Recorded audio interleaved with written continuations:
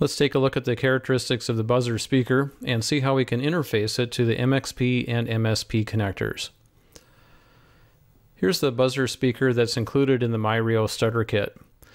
This is a model from Soberton. It's called a magnetic transducer, and you see the part number there. Let's take a look at some of its important characteristics. It has a speaker coil. Speaker coil is approximately 30 ohms, requires 80 milliamps max current, and it has a 5-volt nominal voltage.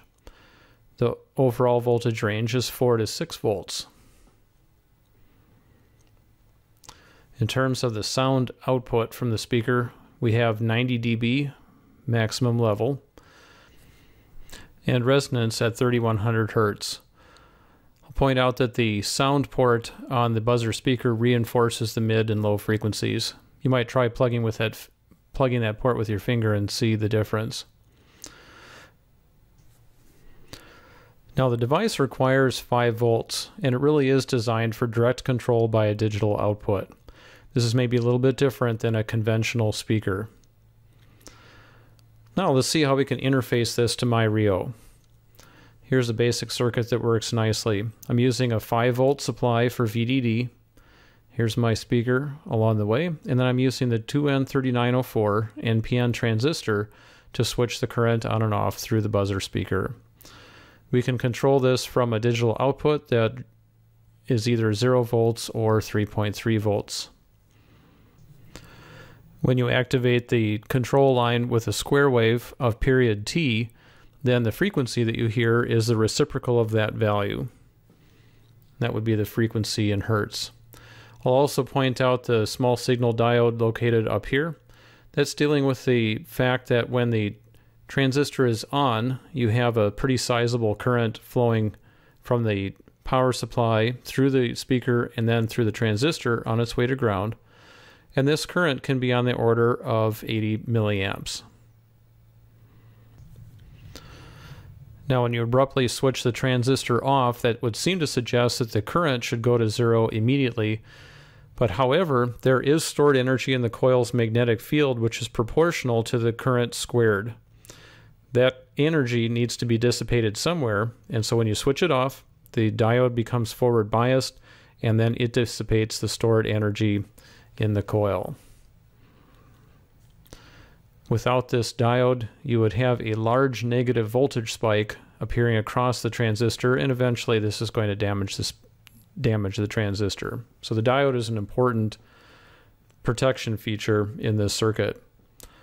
The 1K base resistor works nicely when you're using the NPN transistor. However, if you prefer not to use that resistor at all, you can use the ZVN 2110 N-channel enhancement MOSFET that's also included in the starter kit. This way you eliminate the resistor and just do a direct connection to the DIO. Regardless of which transistor you use, setting the output low turns the transistor off, and setting the output high turns the transistor on. Now here's a consideration if current draw either after a power on or after a software reset is a concern, to recognize that the DIO now becomes an input. And on the MSP side, that is connector C, we would have an internal pull-down resistor of somewhere between 37K and 40K. And this pull-down resistor will guarantee that the transistor is off.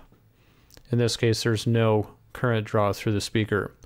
However, if you use the MXP style connector, and this would be connectors A and B, then you have an internal pull-up resistor of, again, about 38K up to 40K, and that's pulling towards the 3.3 volt supply. Now the transistor would definitely be on. You won't hear anything because you're not switching it, but you'll definitely be drawing 80 milliamps through that speaker. Now to solve this, you can use what would be called high side control and then use the P channel version of that MOSFET. In this case, when the DIO is pulled high, then the gate to source voltage is of the order 5 minus 3.1 volts. and if I include the negative sign properly, we would say that's minus 1.9 volts. It's just slightly beyond the threshold voltage for this transistor, so you have a slight leakage current, but it's pretty small.